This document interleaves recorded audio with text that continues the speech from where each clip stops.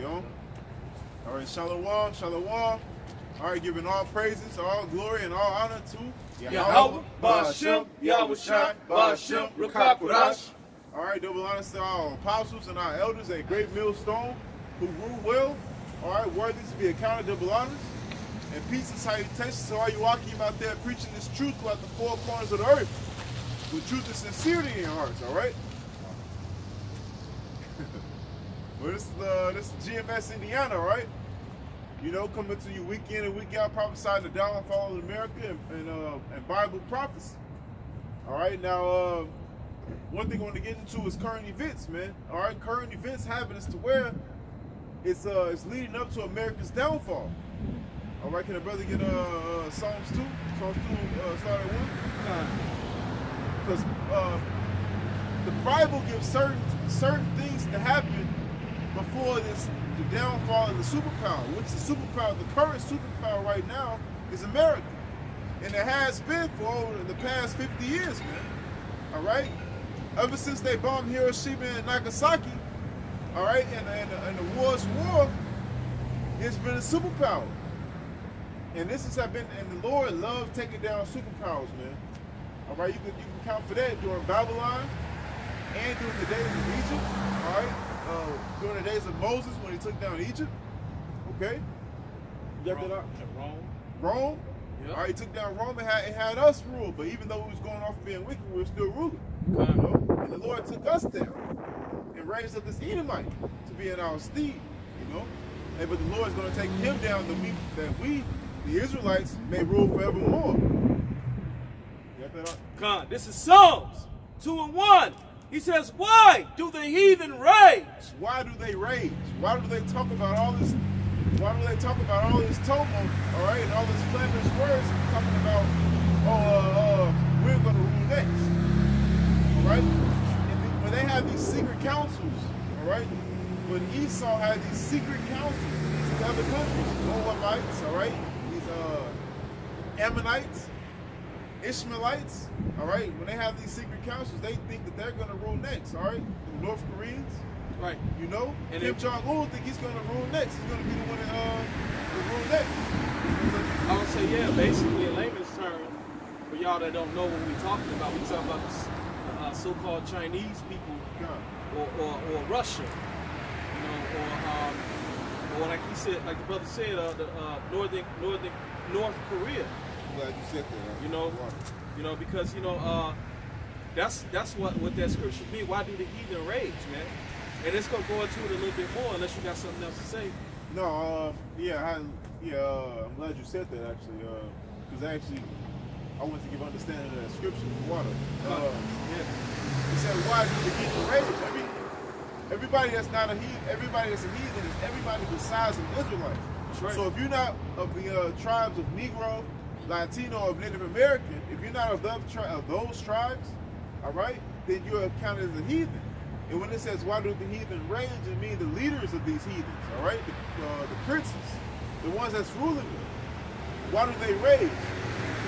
Khan, he says, why do the heathen rage and the people imagine a vain thing? And the people imagine a vain thing. The vain thing that they're imagining, all right, is they're going to rule next. Can a brother get, I believe it's 2nd Ezra, when it talks about the kingdom is translated from one people to another. If I'm not mistaken, it's Rock 12. It's Rock 9. I get it. Time. Yeah, I get it. I think it's the Rock. I'll read it for you. Let's see if I can get it first. I think I got it. It's Rock 11. 10. He said, why do the heathen rage and the people imagine a vain thing? And the reason why it's a vain thing is because it's that what they're imagining, it's not going to come to fruition. You know, and what they're imagining is to be the next superpower. You know, they're not gonna it's not gonna be no superpower no more amongst these heathens, man. The next superpower is the kingdom of heaven, man. The kingdom of heaven is coming. That's why the Lord got us out here in the highways and the byways prophesying and telling you and warning you of these things that's coming, man, so that you can come in and repent. This is the time right now to come in and repent to the Heavenly Father, man, so that you get salvation, man. It's a vain thing to them because the kingdom of heaven is going to come and rule forever and ever and ever. Okay? You know what I said? He said the kings of the earth set themselves and the rulers take counsels together against the Lord and against his anointed, saying, let us break their bands asunder and cast away their cords from us. He that sitteth in the heavens shall laugh. The Lord shall have them in derision. The Lord shall have them in derision, man. So the Lord shall have them think a thought that's going to come to pass, but it's really not. He's going to have them in derision. You get my story? You get that the word derision? The word derision in the Strong's is Strong's H 3932. It means to mock, deride, ridicule. To mock, deride, having derision. To ridicule, man.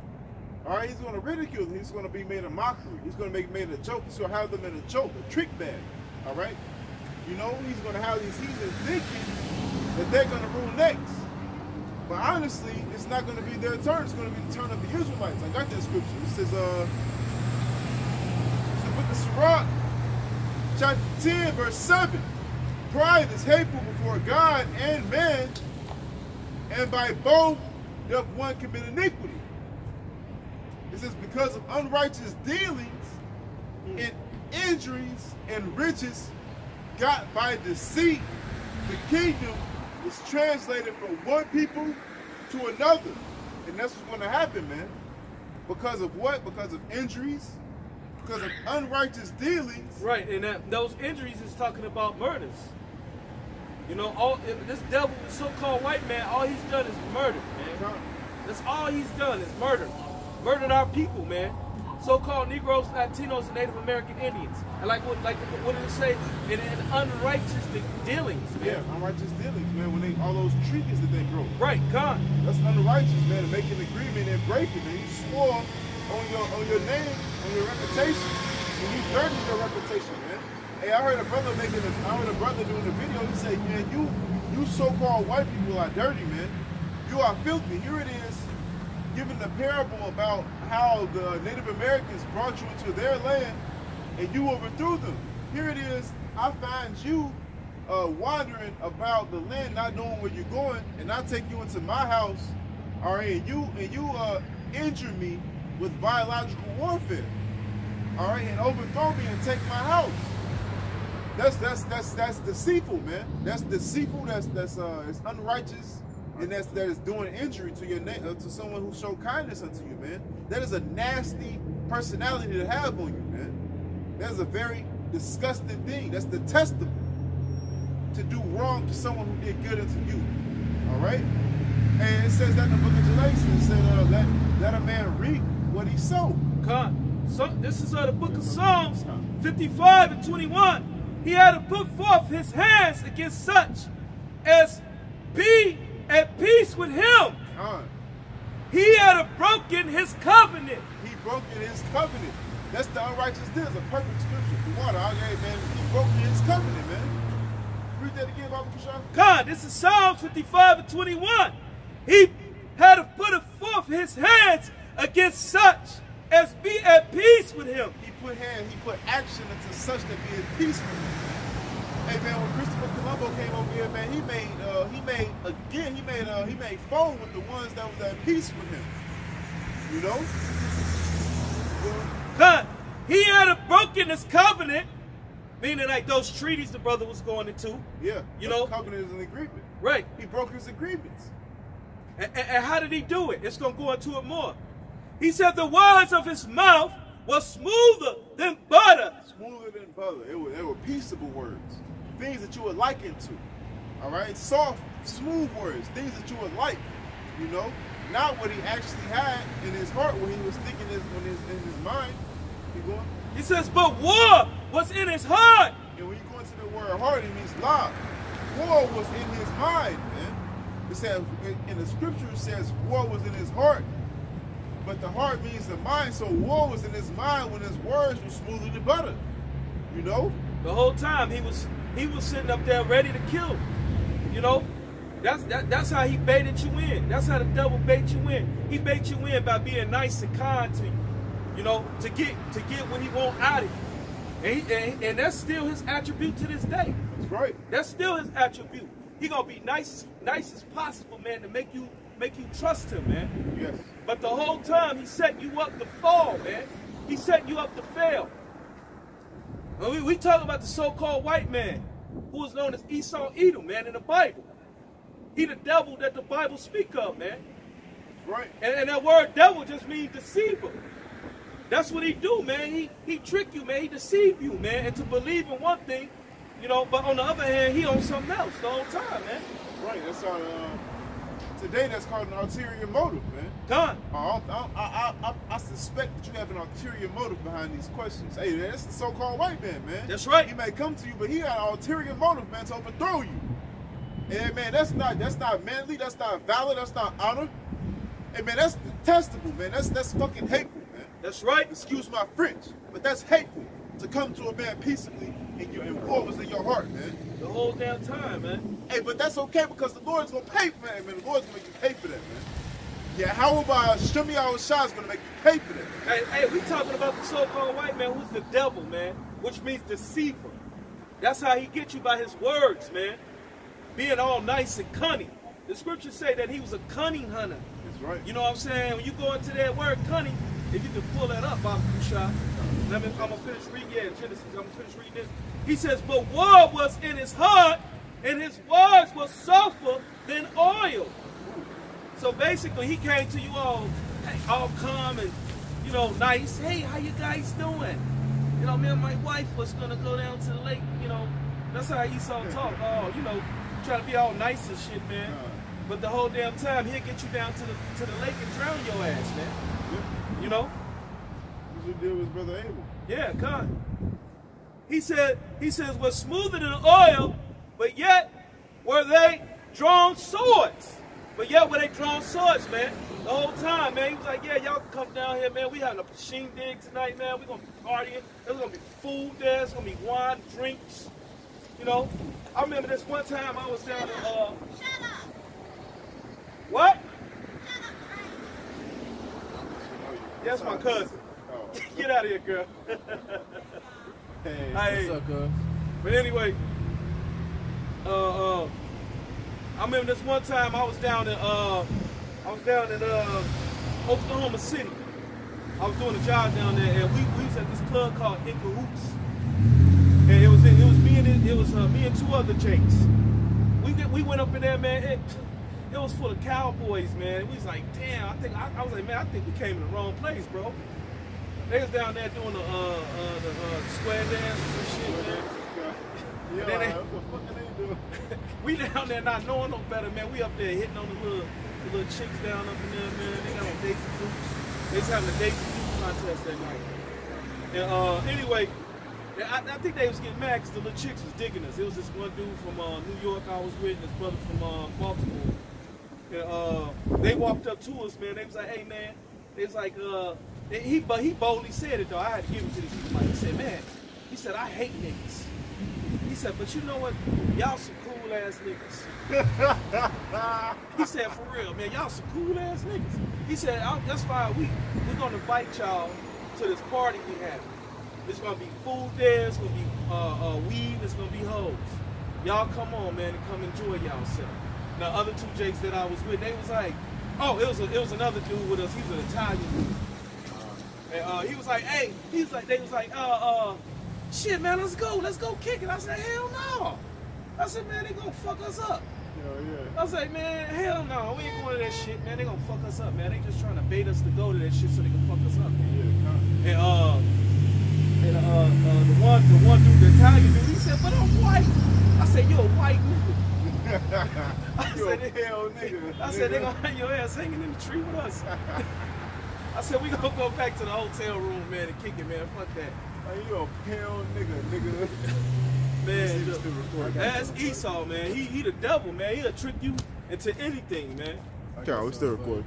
This is Psalms chapter 83. Yeah. I'm gonna start at the top. Let's go with that Psalms chapter 2 you read, man. A song of Asaph. Keep not thou silence, O power, hold not thy peace, and be not still, O power. For lo, thine enemies make a tumult, and they that hate thee have lifted up the head. Hey, so they don't just hate, they don't just hate us. They hate Yahweh Shai, man. That's why Yahweh Shai always said it, man. He said, hey, they don't hate you, but they hate me. You know, if the world hates you, they hated me, man. If the world hated Yahweh Shai, they hated Yahweh. So they hate us as a whole, like as they are power in us. Right, okay? right. And the reason why they hated our power, because our power was always there for us, man. He was our defense. He was our cover, you know, against all the heathen nations. Right. You know, and it goes into the history. The scriptures go into the history of that, man. Yeah. That's why the scriptures say, Salakia, it says, damn, it's at the tip of my tongue. I hate when that happens, man. I just had it, Salakia, it'll come back. Go ahead, go ahead. It's Psalms 83 and 3. Yeah. They have taken crafty counsel against thy people and consulted against thy enemies. So yeah, man, what these Edomites do is they take crafty counsel. They get together and they devise a plan as to where they can try to destroy us, man. Yeah, that's their whole purpose, man. Right. Their whole purpose is to destroy us so they can be in our stead. Because they know if the Most High see one or two of us that's righteous, he's gonna deliver us, man. As it happened with Abraham and his nephew Lot. He delivered Lot because Abraham was praying for his nephew, man. Right. But here it is. That mark of the beast chip is for him to have the whole world indoctrinated with his image, with his philosophy, and with basically it's going to be a way that you're committing solely to him for eternity, like how we used to do back in the days when we had slaves. You know, if they wanted to stay with us forever, they'd get their ears pierced. They get both their ears pierced. All right, saying that they would stay under us forever, and that was a law. As a son of servitude. Yeah, so that mark of the beast is us turning away from the Heavenly Father and them taking us as a whole. That's why that's why in that day they're gonna push that chip, and then if you don't take it, they're gonna kill you, man. But can I get a precept for you? Yeah, come on, bro. This is Jeremiah 50, verse 7. All that found them have devoured them, and their adversaries said, we offend not. We offend not because they have sinned against the Lord, the habitation of justice, even the Lord, the hope of their fathers. All right, it says we offend not because they have sinned against the Lord, man. We don't offend. Look, Lord, they going off. We put pork in the beef. We put pork in our lawful food. They going off. You ain't with them no more. But they can't see with a spiritual eye, man. Like the brother just said, man, they take crafty counsel. Well, in their religion, in their belief, the Lord cannot be with them if they go from His way. So let's force them to go from His way. That's what they do to us, man. Hey, that's in the account. That's in the scriptures, man. I don't know the exact book, but it said if they sin against their power, then their power will not be for them, man. Right. And in other words, they'll be able to destroy us. That's why you had in the Maccabees when that king, what was the king that was trying to force everybody to eat the who? At the water. Antiochus, man, when he was trying to force everybody to eat that pork, he knew that was against our power. He knew that was against our custom. All right, so he did that purposely to try to get our power away from us, man. Right. And you know what? And he did that. You know, when he brought us over here on the slave cargo ships. You know, doing the post-Atlantic slave trade. That was the beginning of that to keep us away from our power. Yeah. And he did that by beating our customs out of us. You know, because the scriptures say that his name is dreadful amongst the heathens. You know what I'm saying? So, you know, if in this devil's mind, if we can, he was looking at like if we can keep the name of the Heavenly Father, you know, away from them in their language, you know, hey, we can stay in rulership longer, man. Yeah. You know, because that's his whole idea, man. Because this devil, he knows that his time is limited. You know, he know that his time is limited, man. He already know that the Heavenly Father is not going to let him keep on, you know, doing what he's doing to his people, man. You know, he knows that the Heavenly Father is going to eventually get your feet, you know, which the Heavenly Father is actually doing right now. The Heavenly Father is intervening. You know, he's doing it on a gradual process. Yeah. He got the men of the Lord out here, the highways and the byways, you know what I'm saying, preaching, man. Preaching the gospel, man, to wake up the other Israelites, man. Yeah. You know, even though this devil thinking he's doing something about putting pork and swine and everything, you know, he got our people twerking, our women out here twerking and dressing naked, yeah. You know, and out here committing adultery and being wicked. But there's something that's called the elect. You know what I'm saying? This devil ain't gonna be able to stop that, man. That's right. He ain't gonna be able to stop the men of the Lord from waking up, man. He ain't gonna be able to stop the election, man. You know, the election is they're gonna get it, man. They're gonna obtain this, man. You know? What's that scripture? It talks about I think Apostle just made a video recently titling the video of this scripture. It says that at least they find themselves fighting against God. Yeah. Happily fighting against God. At least they find themselves happily